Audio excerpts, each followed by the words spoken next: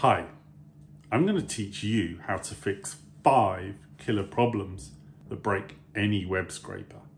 I'm Alex Barlow, co-founder of Axiom. Let's dive in. Missing data and inconsistent HTML are the biggest reasons web scrapers fail and output inconsistent data. First, let me show you what I mean by missing data. Take a look at this wine listing site. Pretend we're scraping multiple pages from this site. Now, the pages look pretty much the same. A title, a description, price, and stock. Let's take another look at the first page. In fact, this page has 4 individual prices, but the other page only has 2. The data has changed. Some is missing from this page. This could cause an issue when you try and output the data. For example, the order could be incorrect or pricing missing. Next, let me show you an example of inconsistent HTML. Now, you're not going to notice inconsistent HTML on the page. You're going to have to look under the hood. So let me show you. On this listing page, take a look at the ad. It looks the same as the listings. Specifically, look at the title and look at the title on the ad. They're pretty much identical. Same font, same colors, same hover effect. But if I just click into the other tab, this is the code underneath the hood. Look, the ads titles are wrapped in a div with these classes, a couple of attributes, and even a nested span tag. Whereas the listing for Wikipedia is simply wrapped in a h3 tag with 3 completely different classes. Although the elements look the same, they're completely different under the hood. This could also break your web scraper, because in this case, how does the computer know which element to scrape? Because they're both completely different. Now, how do you solve these problems? There is no silver bullet. It's going to take a bit of learning and a bit of work. So, if you don't know about Chrome tools and the Web Inspector, you're going to need to learn about that. I'm going to open up the Web Inspector, and you're also going to need to learn about classes. The most simple classes you can find with the Web Inspector. And in this example, if I wanted to capture only the new price, I could look for a unique class to that element. And you can see it here, product pricing new. So if I target that as a custom selector, I could extract just that element. But if I used product pricing underscore price, I would end up extracting both old and new prices.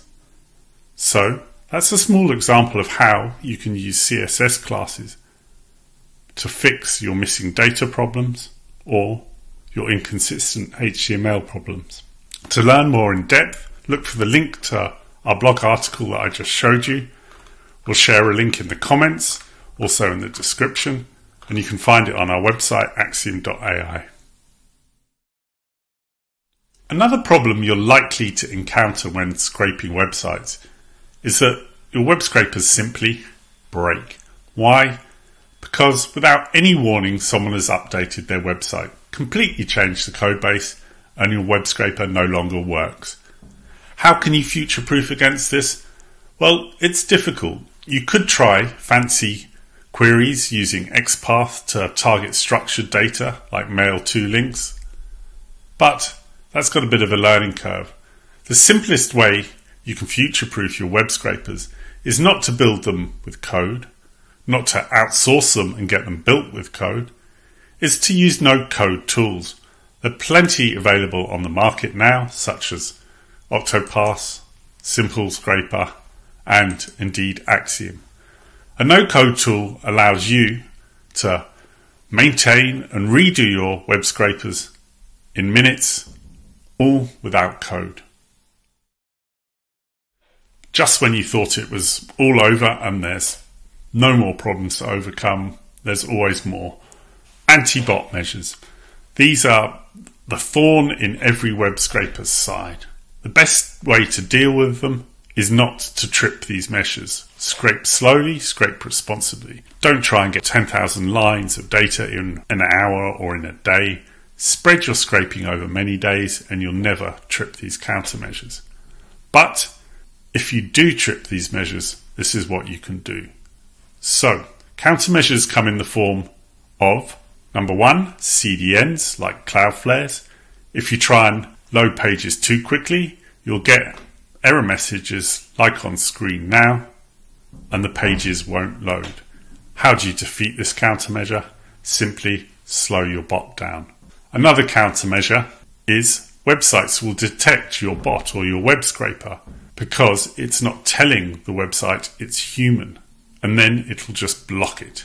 How do you defeat that?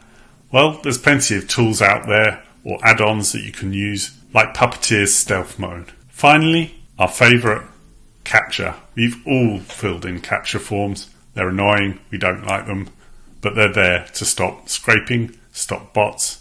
And the good news is there's services that will do it for you. They can be integrated into any coded web scraper or into any no-code web scraper such as Axiom's using a webhook. It's pretty simple. These services work well.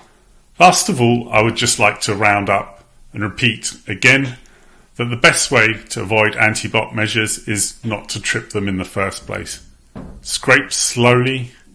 Be patient when extracting your data.